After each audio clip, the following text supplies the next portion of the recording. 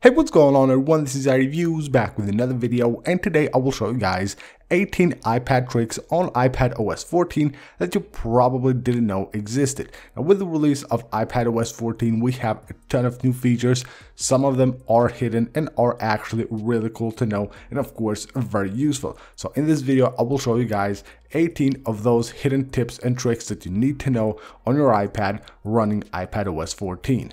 Starting things off with the home screen widgets. Of course, on iPadOS 14 as on iOS 14, you have the new home screen widgets, but you're just limited to this part right here. You cannot add them anywhere on the screen. But when you want to add one of them, the easiest way to do it, you can see right here, you will have that highlighted part. These are the widgets that will always show on the screen right here. You can go ahead and easily rearrange them like this. You can add a new one right there and remove one just like that simply by dragging. And also when you go to add a new one, you can see that by simply going ahead and adding it to the screen, it will put it right here. But what if you want to add one right there to the highlighted part, which is always on the screen? Tap and hold here and just drag it, and now you can go ahead and release it anywhere you want, or even create a stack if you want to. On iPadOS 14, we have a totally new Spotlight search, which now is called just Search.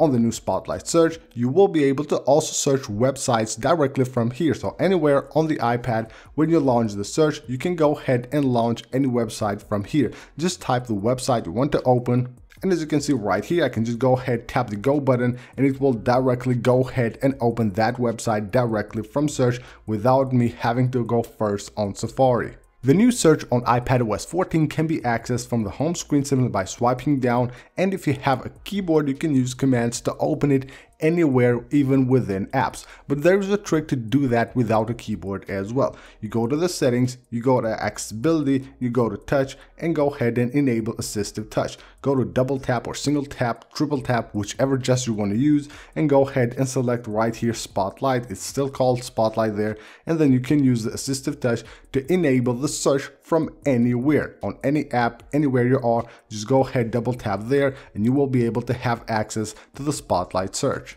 There is a very cool keyboard trick that you can do on your iPad on iPadOS 14. I'm not really sure, but you might be able to do this on iPadOS 13 as well. So if you still have iPadOS 13, go ahead, try it out and let me know. So of course, whenever you're on a text, you tap and hold here the space bar, and it will basically turn the keyboard into a trackpad. That's old news. You can do the same with the keyboard of the emojis. So when you go to the emojis, you want to place the emoji anywhere on the text. You have here the space bar. You can see this little space bar. You can go ahead and actually tap and hold that, and it will turn the emoji keyboard into a trackpad, of course allowing you to go ahead and add that emoji anywhere you want.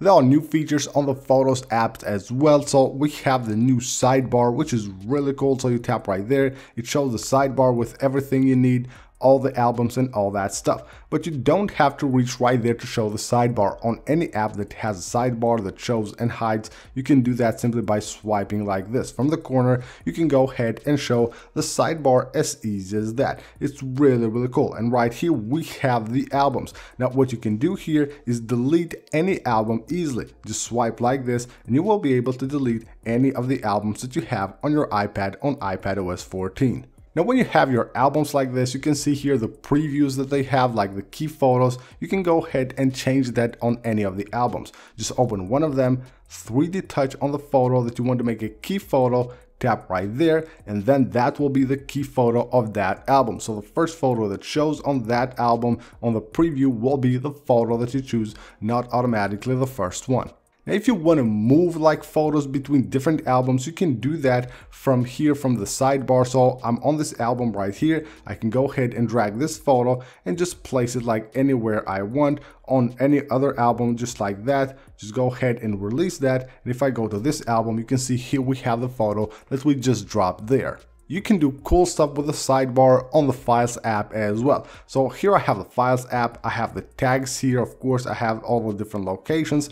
What if I want to put a tag on one of these files right here? All I gotta do is just drag this file and just release it right here to the tag that I want to put on that file, and you can see right there it has now been tagged. It's as easy as that. Just drag it right here to the tag that you want to, and it's as easy as that. You can see you can turn that into a tag for that file. On the Files app on iPadOS 14, you will also be able to turn images into PDF files. Just 3D touch on any image, and right here you will find the option to go ahead and create a PDF out of that file. So just like that, create PDF, and you're good to go. When Apple presented iPadOS 14, you probably have seen shape recognition, how it works when you're marking up screenshots or something like that. You can also do that with photos. So you basically go to the edit button, tap on the 3 dots right there and tap on markup, and you will have shape recognition working on photos as well. So just like that, you go ahead and basically just tap right there, tap and hold once you draw something, and you will be able to turn that into a shape. So as easy as that, tap and always just hold, and you're good to go. You can see it draws like perfect shapes. You don't have to bother about drawing something. You can see how ugly that is, but it will turn it into a beautiful shape. On the iMessage app, you can now pin conversations.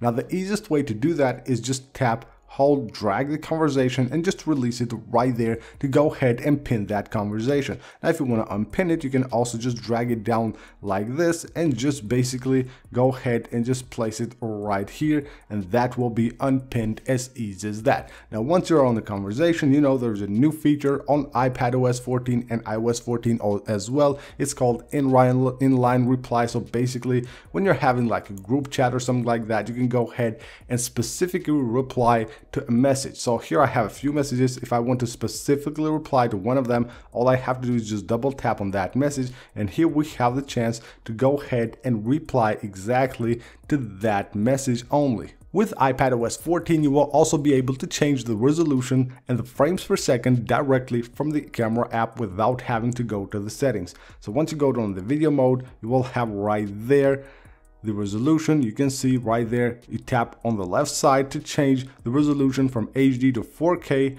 and then on the right side right there you can change the frames per second. You can see we have 30, 60. You can just go ahead and change them right away from here without having to dig into the settings app. On iPadOS 14, you will be able to quickly find any app you want under the iPad storage. So you go to settings, go to general, go to iPad storage, and right here at the top you will have a search bar.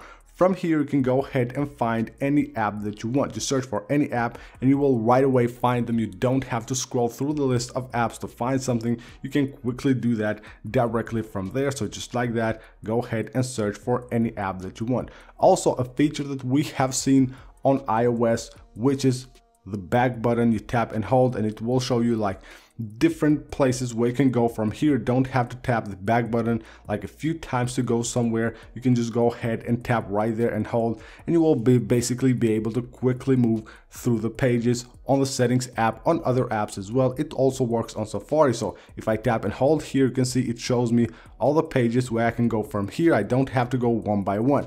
I can go forwards and backwards as well. So it is that easy to move between pages on iPadOS 14.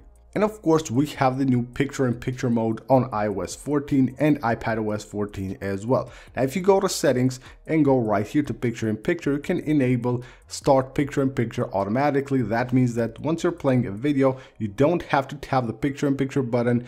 Once you get out of the app, it will automatically go on that mode. You can also double tap right there to make it bigger, double tap to make it smaller. As easy as that, you can change the size of the picture-in-picture mode. Of course, you can also go ahead and swipe with 2 fingers to make it bigger or smaller. You can of course hide it just by dragging it like that. You can hide it anywhere you want. You can also move it like this once it's hidden, so you don't have to actually go ahead and unhide it to move it anywhere on the screen. And last but not least, if you go to general, go to software update, right here you will find automatic updates. Now right here you will find 2 new buttons. Now they are separate. Now you have 2 different choices here. You can download the OS and you can also install the OS. If you enable just download iPadOS updates, it will just download them and keep them on your iPad and not install them until you do that manually.